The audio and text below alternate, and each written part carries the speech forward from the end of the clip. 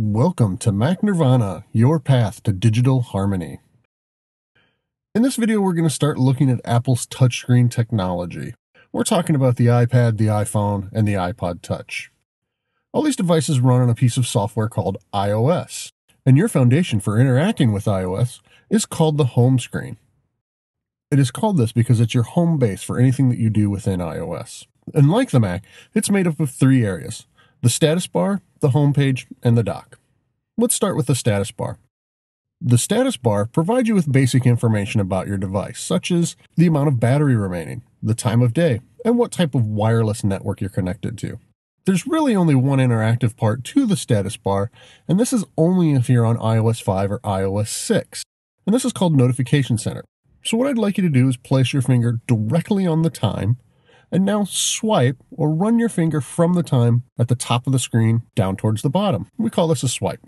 This menu is your notification center. It will list recent emails, messages, the weather, stocks, and anything else that you have set up to appear within Notification Center. We will go into more depth on how to customize your Notification Center in later videos. For now, you just need to be familiar with the status bar. So if I say, look at your status bar to see your network connection, you'd look up here in the left-hand corner. Next is a home page itself. It's this big part here in the middle. Now, it's important to note that I said a home page and not the home page. That is because iOS will allow you to have up to 11 home pages on your device. A home page is where all your apps and folders containing apps are stored. Notice these dots along the bottom of the home page. 2 are gray and 1 is white. This is because I have 3 total home pages on this particular device. And these dots are showing us that we're currently on page 1 of 3.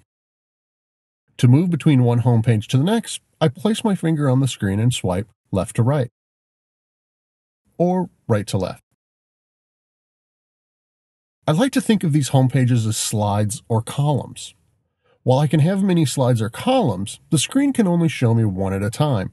The others are just sort of floating off there in the wings, either stage left or stage right, and it is by swiping that we bring them center stage. The home pages are laid out in a linear manner, meaning that home pages won't go around from the last page to the first, so I can't continue around in a circular manner. If I reach the end of the dots, I have to go back the way I came. But here's a quick tip. If you get to the far end of your home pages and don't want to do all that swiping to get back to the first page, simply click your home button once, and iOS will take you back to the first home page. Now remember, I said that there can be up to 11 home pages. Why do I only have 3 dots? Where are the rest? Good question. iOS will only create as many home pages as are needed.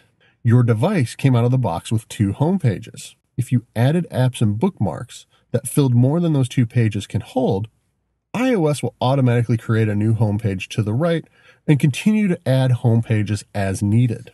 Now there is a page here that isn't a home page. If you swipe left to right enough times, you reach the Spotlight page. Now you can see here next to the dots, this little icon. It's a magnifying glass. Spotlight is a search page. It doesn't contain any apps or folders. It's just kind of gray with this text field at the top. If we type into this search field, we get results from all over the phone: contacts, email messages, apps, music, and more. We will explore Spotlight in future videos. What you need to take away right now is if you end up on this screen by accident, swipe right to left or click your home button once to return to the first home page. Let's recap the home page. It contains icons for apps and folders that contain apps. There can be as many as 11 home pages, but only if you have the content to go on to 11 home pages. Otherwise, you'll have less. Clicking your home button once will take you back to the first home page. Swipe right to left or left to right to move between home pages, and look at the dots along the bottom of the home page to see which page you're on in relation to the other pages. The last section of the home screen is the dock. This is it along the bottom edge here. The first thing to point out about the dock is it doesn't move. Look. As I swipe between home pages, the dock and its contents don't move at all. The dock on iOS is a place to put your most often used apps. This means that you can add your favorite apps to the dock while removing the ones that you don't use. How? We're going to cover that in a future tutorial. I know it's a bit of a tease, but the topic deserves its own tutorial. All right, so let's review. This is the iOS home screen. It's made up of three areas: the status bar, a home page, and the dock. And that's the fundamentals of the iOS home screen. Thank you for spending this time with me. If you'd like to continue growing in knowledge and confidence with your Mac, iPhone, iPad, or other Apple products, please email info@macnirvana.com. We provide individualized training both in person and live over the web. We also offer group and business training and consulting. For more information, visit us on the web at www.macnirvana.com for more details. For Mac Nirvana LLC, this is Rob wishing you happy computing, and may your headphone jack remain lint-free.